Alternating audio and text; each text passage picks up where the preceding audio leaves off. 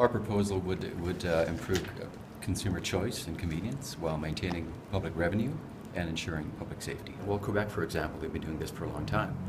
Quebec, many states, all over Europe, when you go to Europe, you can buy beer and wine, alcohol products in corner stores all over the place, and they do it very well. The concerns that people might have with the sale of alcohol in convenience stores, we don't see that in Quebec at all.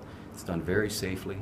They don't have social problems associated with it because they've incorporated that into their culture. And I think we have here in Saskatchewan too, because we already have been doing this in a number of stores. In fact, 190 stores in Saskatchewan have been selling these products successfully and safely. So I think Saskatchewan's opportunity to bring common sense to bear upon this subject and show leadership across Canada.